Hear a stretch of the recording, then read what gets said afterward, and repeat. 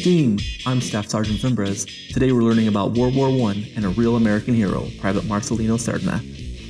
Knife hand. At St. Miel, despite being injured by machine gun fire, Serna crawled up the machine gunner's left flank and threw 4 grenades into the nest, killing all but 8 who promptly surrendered.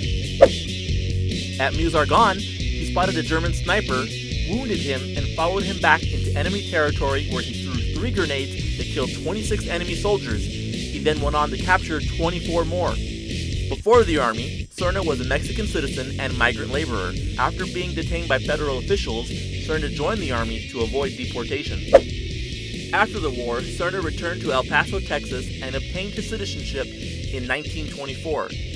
Serna was a member of the 89th Infantry Division, which is currently the 89th Sustainment Brigade. To learn more about Hispanic Americans in the U.S. Army, head on over to usar.army.mil.